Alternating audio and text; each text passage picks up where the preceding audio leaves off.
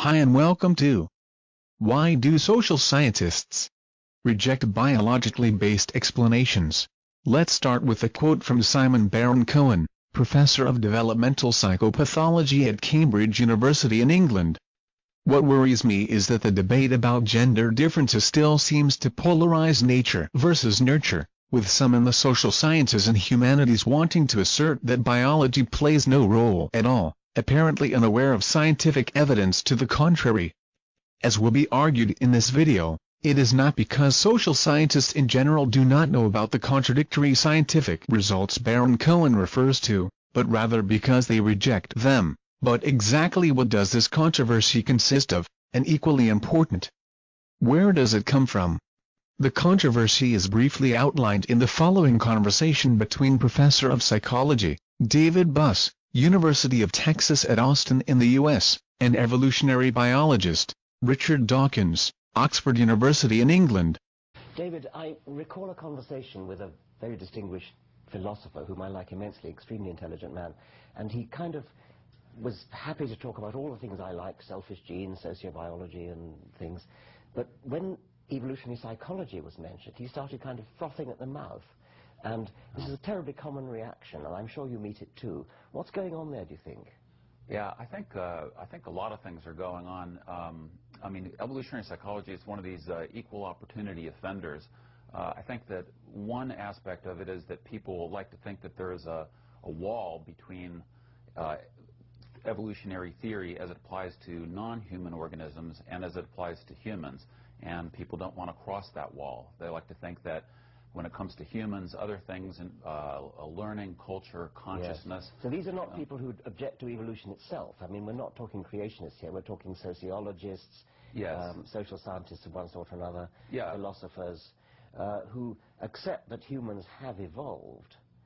But do they think it's a kind of insult to human dignity or something? Yes. Well, there's a peculiar belief, at least within the social sciences, that when it comes to humans, there was an erasure of adaptations and instincts. That there was this, that instincts, adaptations occur in other animals, but when it comes to humans, these have been replaced by blank slate, rationality, or domain general learning mechanisms. So that the implicit assumption is that humans start out life, in essence, with the blank slate, and that all the content of human character and behavior is put in there through socialization, through culture, poured in there during the lifetime of an individual.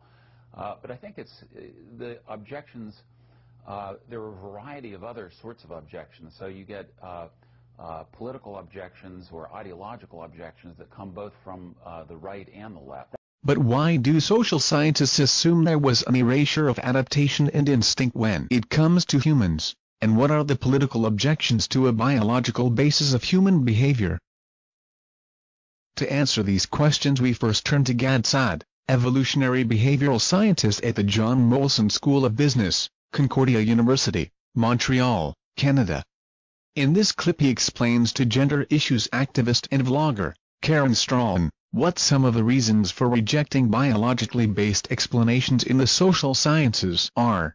One of the reasons why social scientists, abdicated this idea of biology is because they saw that so many cretins misused evolutionary theory, right? So going back to the social class elitists of the British system, the social Darwinists, which of course has nothing to do with Darwin, they say, hey, there's a struggle between the classes and we're the upper class, and if the lower classes lose out and die out and don't get access to education and don't get healthcare, hey, that's natural, that's Darwinian.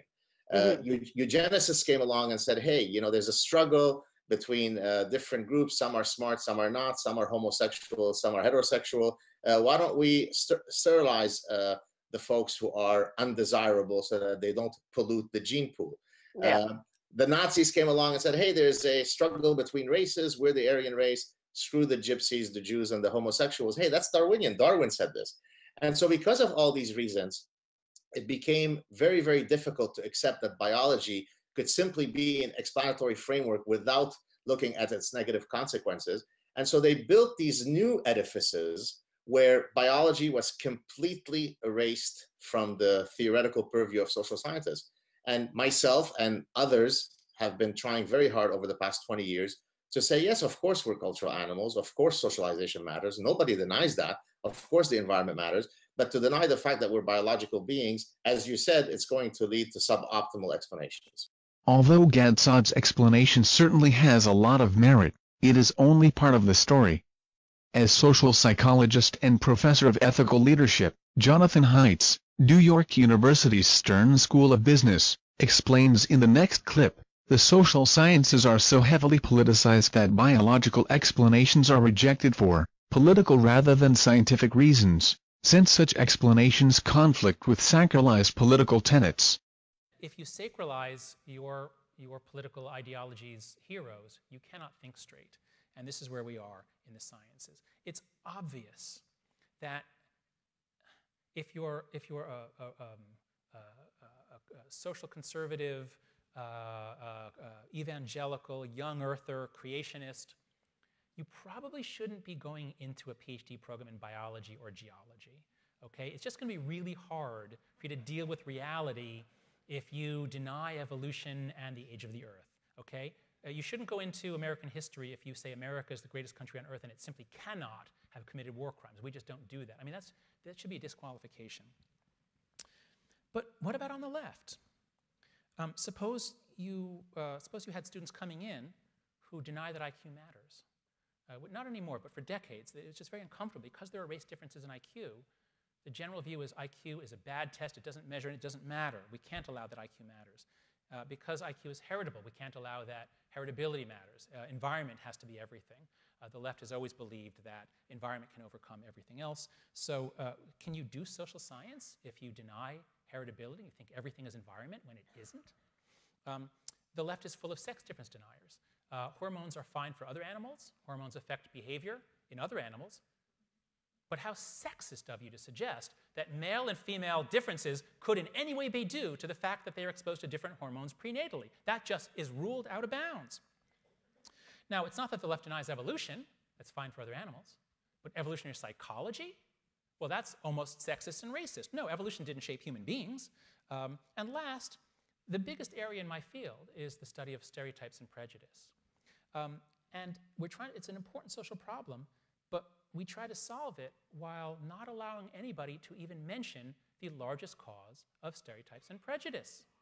There is a small research literature showing that the reason why people hold stereotypes is because they're accurate. Most stereotypes do correspond to some measurable, observable fact about the environment. Now, there are often misinterpretations. The stereotype often lingers long after the reality changes. So I'm not saying that stereotypes are perfectly accurate, but I'm saying a big part of the story is that people are really good at detecting differences between groups. We're intuitive Bayesians. We pick up frequencies. You can't stop the brain from doing this. So suppose you had a whole group of people coming into social psychology who were the equivalent of young earth creationists who say, I'm going to study stereotyping and prejudice, but I'm going to just rule in advance that there are no differences between groups. And now I'm going to study what's left. That's where we are. Social scientists who for purely political reasons reject scientific evidence from other disciplines, such as genetics and biology, effectively demote themselves from scientists to political social fiction authors. Any social scientist doing this will of course deny that they're being political rather than scientific, in spite of overwhelming evidence to the contrary. As professor of psychology at Harvard University, Steven Pinker once correctly remarked, the truth cannot be sexist. And nor can it be racist, transphobic, homophobic, misandric or misogynistic. There are no illegitimate scientific inquiries, there is just scientific inquiry in the pursuit of truth, even though we may never reach it.